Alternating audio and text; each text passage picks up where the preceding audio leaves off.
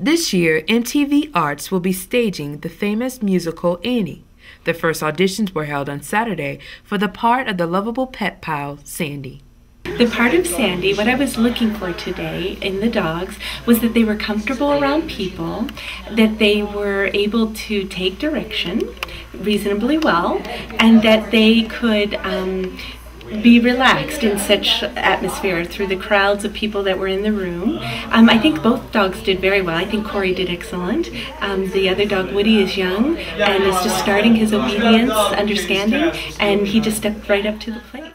Woody has no theatrical experience, but we thought that after we were watching the movie and reading about Annie that he looked like Sandy.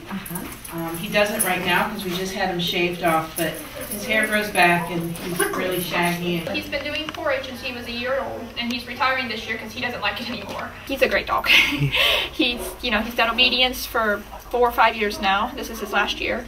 He's done agility. He's got his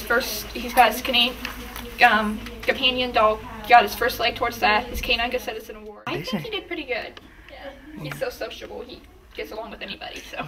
Auditions will continue on April 24th at the Memorial Theater, with tryouts for the leading role of Annie and the parts of the orphans.